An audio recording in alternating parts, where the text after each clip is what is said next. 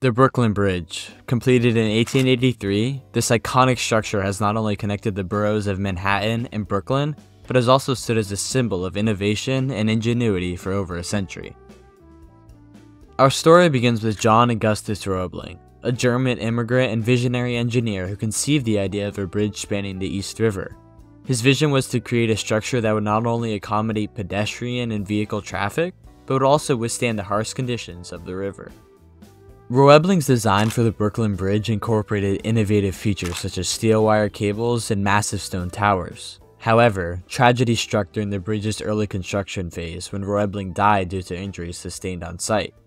Despite this setback, his son, Washington Roebling, took over as chief engineer and continued his father's legacy.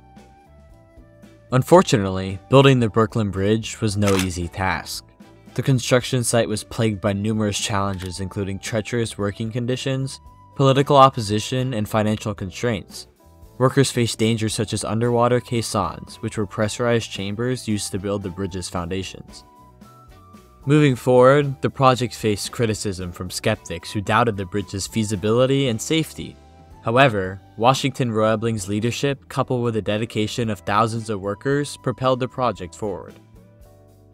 One of the most remarkable aspects of the Brooklyn Bridge's construction was the use of underwater caissons to lay the bridge's foundations. These massive structures were sunk into the riverbed, allowing workers to excavate the bedrock and build the bridge's towers. Despite the challenges, the Brooklyn Bridge was completed in 1883, spanning 1,595 feet, and becoming the longest suspension bridge in the world at the time. Its completion marked a significant milestone in engineering history and ushered in a new era of bridge construction.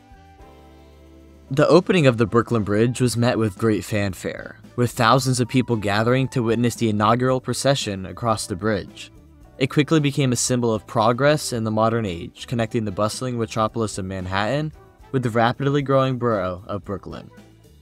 Today, the Brooklyn Bridge stands as an enduring symbol of New York City's resilience and innovation, and continues to be a vital source of transportation, carrying thousands of vehicles and pedestrians between Manhattan and Brooklyn each day.